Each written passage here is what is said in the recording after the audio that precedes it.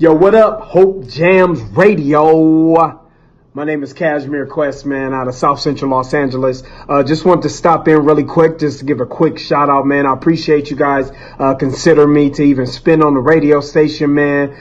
Just released a new project entitled Sleepwalking. The Ideas 2.0 remix features The Truth, none other than The Truth.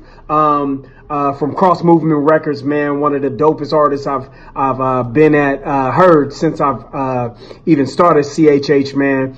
Got involved in CHH maybe like in 2005.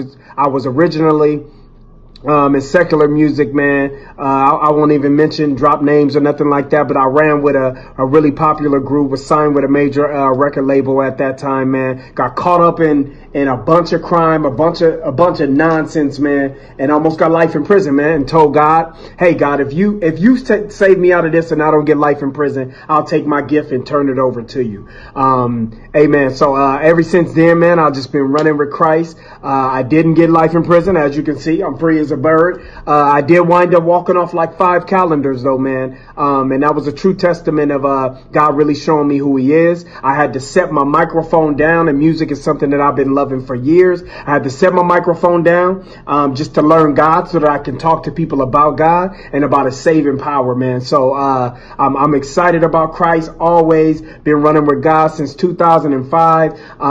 Released 5 EPs. My most recent EP I just released January 1st, 2019, entitled Sleepwalking. I am releasing another project entitled Signature on Thanksgiving Day this year too. Be the first time I actually dropped 2 projects in 1 year, man. If you want to follow me, I'm on Instagram, KajmirKwest, Kajmir Kwest, at Instagram and all other platforms too. Follow me on Spotify, man.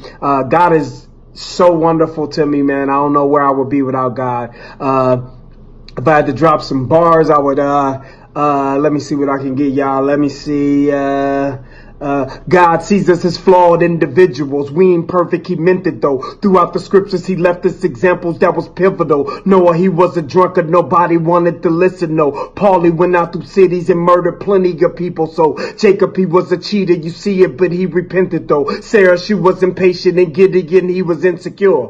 Miriam was a gossiper. Zacchaeus, he was really sure. Moses, he let the people but stuttered, just in case you didn't know. Elijah was the moody one. Thomas, he was a doubter though. His grace is sufficient, perfect in weakness, and I'm proud to know his power delivered me, so I shouted from the tower, bro. I'm perfectly imperfect in Jesus, it's all you ought to know.